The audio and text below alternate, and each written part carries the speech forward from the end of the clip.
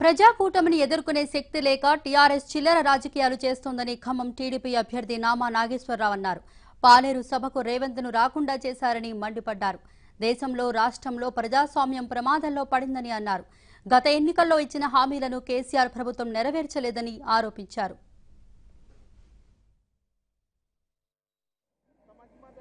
నాలుగు పార్టీల కలయిక ప్రజాకూటమి. ఈ నాలుగు పార్టీల కలయిక నలుగురు అన్నదమ్ములు కలిసిన తర్వాత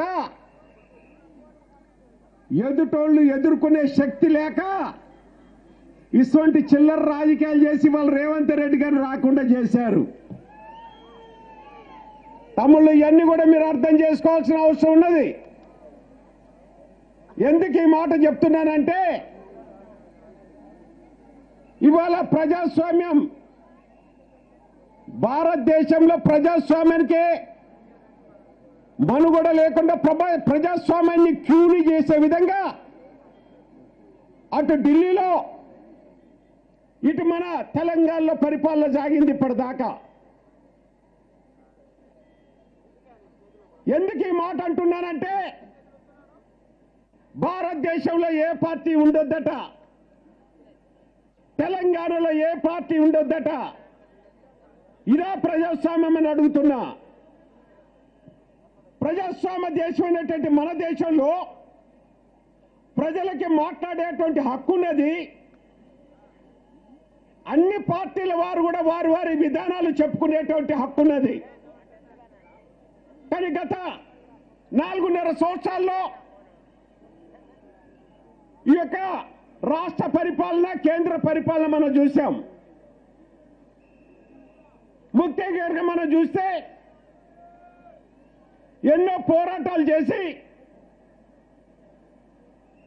త్యాగాలు చేసి, బలిదానాలు చేసుకొని సాధించుకున్నటువంటి తెలంగాణలో ఈ తెలంగాణలో ఎవరు మాట్లాడటానికి వీల్లేదని, ఈ తెలంగాణ తెచ్చుకున్నటువంటి మనం అందరం కూడా, తెలంగాణ ప్రజలందరూ కూడా 4.5 సంవత్సరాల నుంచి మాట్లాడే హక్కు లేకుండా వీళ్ళు ఇబ్బంది పెట్టినటువంటి సంగతి మీరు చూశారు.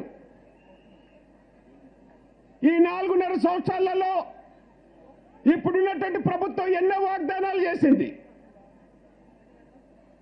ఇక్కడ మీ అందరినీ కూడా మిమ్మల్ని అడగదలుచుకున్న కొన్ని విషయాలు. తమలో తెలంగాణ వస్తే ఇంటింటికి ఒక ఉద్యోగం వస్తుందని చెప్పారు. మన ఇళ్లలో ఉద్యోగాలు వచ్చినాయని చెప్పి మమ్మల్ని అడుగుతున్నా. డబుల్ బెడ్రూమ్ ఇస్తారని చెప్పారు. ఎంతమందికి మీరు పేదలకి డబుల్ బెడ్రూమ్ ఇచ్చారని అడుగుతున్నాం.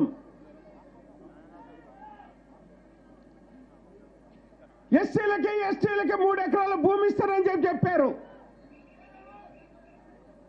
ఎంతమందికి మీరు ఇచ్చారని అడుగుతున్నా. అదేవిధంగా ఇంటి ముందు ట్యాపు నీళ్ళు వస్తాయి, నీళ్ళు వచ్చిన తర్వాతనే మీరు ఓటు చేయండి అని అన్నారు. ఇవాళ ఎంతమంది ఇళ్లకి నీ మంచి నీళ్ళు వచ్చాయని అడుగుతున్నా.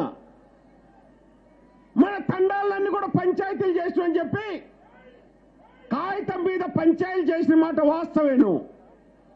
కానీ మిమ్మల్ని అడుగుతున్నాను, మీరు ఈ పంచాయతీలకి ఎన్ని ఫండ్స్ ఇచ్చారో, పంచాయతీల్ని, గ్రామాల్ని ఏం అభివృద్ధి చేశారని మేము అడుగుతున్నాం. ఒక్క పంచాయతీకి కూడా ₹1 కూడా ఇవ్వలేదు. పేపర్ మీద పంచాయతీలు చేశారు, కానీ మన తండాలు పంచాయతీలు అయిన తర్వాత నిధులు ఏమాత్రం కూడా ఇవ్వలేదు.